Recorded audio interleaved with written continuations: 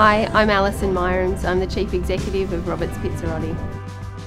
Today is a very exciting day in our company's history. This morning we had a smoking ceremony on our site at 118 Mount Street, North Sydney. We had the first sod turn and we're ready to start construction. Good morning all, my name is Damian Vella.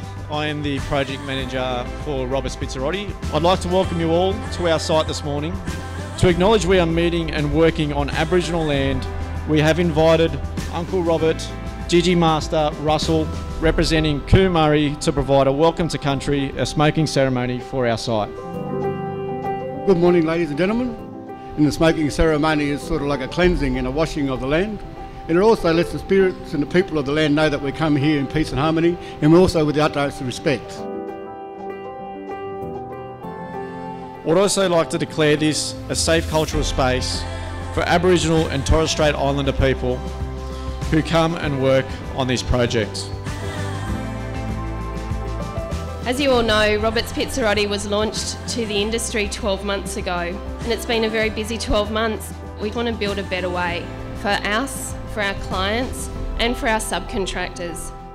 We have the vision that we want to be a catalyst for positive change in the industry, to really create value for our clients at every step in the construction process. And we're really encouraging collaboration and innovation.